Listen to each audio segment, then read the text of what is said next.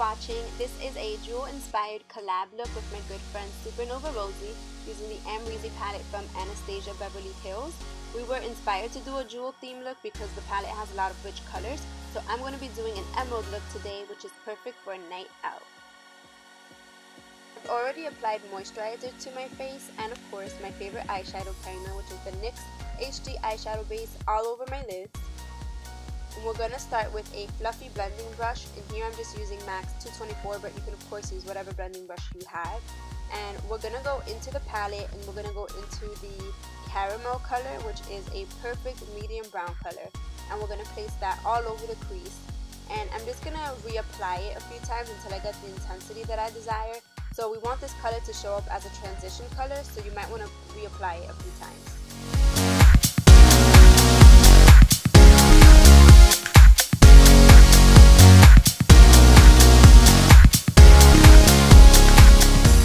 Using a firmer and smaller blending brush, here I'm just using Sigma's all over blend brush, the E37. We're going to use the deep plum color, love this color, in the actual crease. So we are going to use that right in the crease, not above or below it, to create more depth to the look and also to make the eye look deeper and bigger.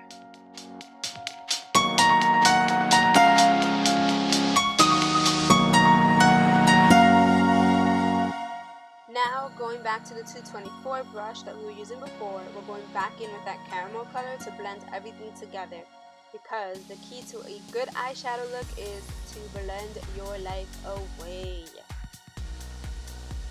All over eyeshadow brush, this is just Sigma's E55 eye shading brush.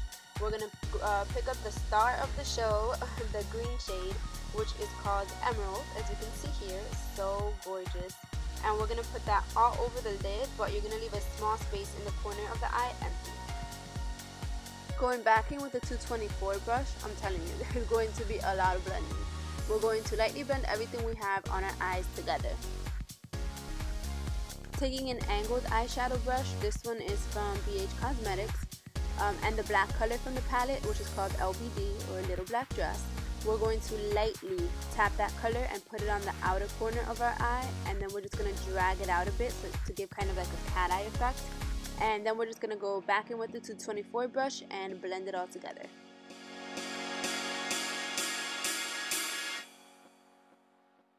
Taking a cream or gel eyeliner, here I'm taking my trusty Sigma E.L.F eyeliner brush. No, I do not get paid by them.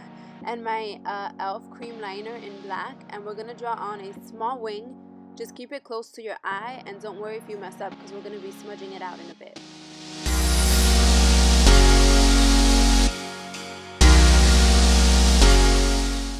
Taking Sigma's small angle brush, E65, we're going to smudge out our eyeliner, which is what I said before.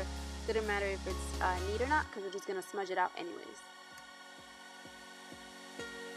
With the BH Cosmetics angled brush, we're going to go into the palette and pick up some of that glisten color. It's a beautiful sparkly champagne color. I absolutely love it. And we're going to put that on the inner corner of the eye where we had initially left that space empty. Going back in with the Sigma E37 brush and that deep plum color that we used at the beginning, we're going to apply that color to the crease once more.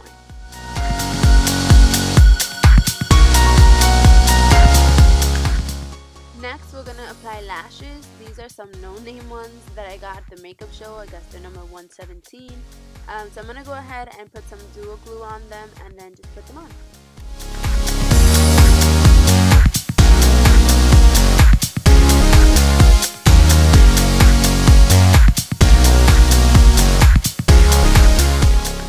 I'm just going to go back in with our eyeshadow brush and reapply the green color, because with all the blending that we've done, the color's lost some of its vibrancy and we want to bring it back.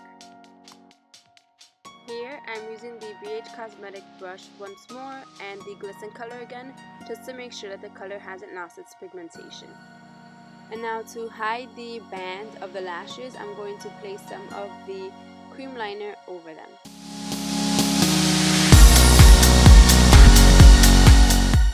And just using that angled brush from Sigma, I'm going to go ahead and just smudge out that liner.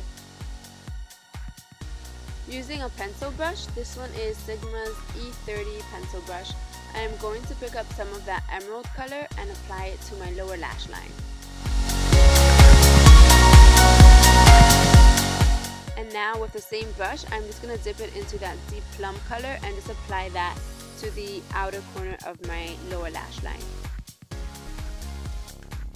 Taking Sigma's E70 concealer brush, I'm going to dab some of the Legend color on my brow bone for highlight. We're done with the eyes, guys.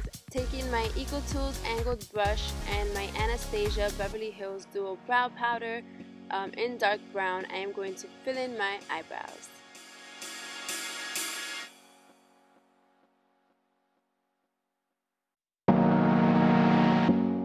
Moving on to foundation, I am using YSL's Le Teint Touche Eclat foundation in B60 with my Sigma F80 Kabuki brush.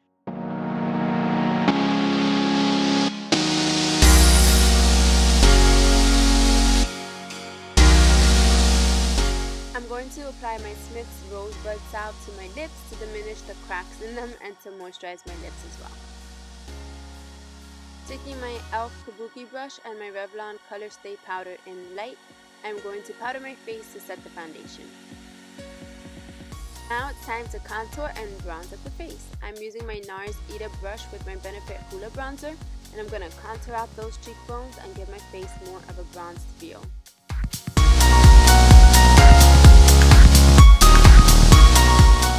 Using a no-name angle blush brush and my very busted MAC Dame blush, I'm going to apply blush to my cheeks, nose, and chin for that natural flushed look.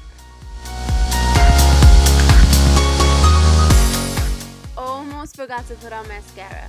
So here I'm just using my Maybelline Volume Express mascara, which is one of my favorites, to merge my natural lashes with my falsies.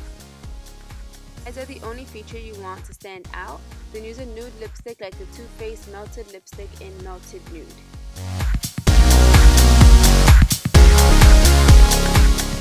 If you want a more bold look, then use a baby doll pink lipstick with this look.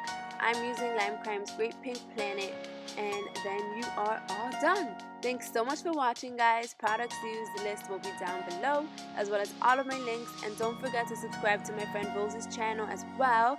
She is awesome, and her link will be in the description tab below. Thanks for watching. Bye!